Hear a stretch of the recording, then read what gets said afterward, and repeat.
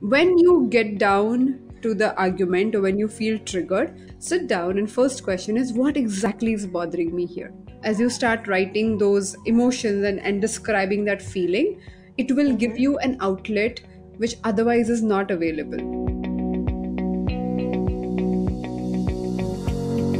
And then ask yourself, what all choices do I have here? Because if you look at it, most of the time you pick one or two choices and you keep repeating it. Right. Before you walk into the fight, if you think about all the options available, you can literally think about, okay, I can do A, I can do B, but I also have these three options as I'm not in the fight.